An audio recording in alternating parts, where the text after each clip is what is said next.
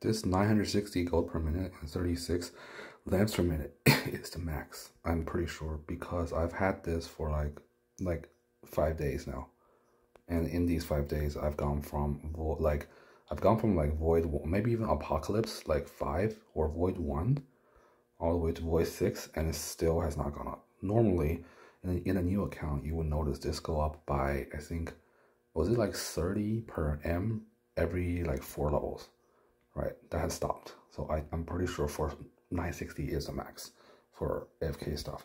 However, if you look at dormitory, this gold per minute is flexible, or I think flexible, but to a maximum of 960 again, because it depends on who you have as a retainer. The higher the level of your retainer, the more you do. So right now, I think I have the highest. I probably have I have the 5 highest, essentially the 5 highest people as my retainer. Yep, that's it. Thanks for watching. Bye.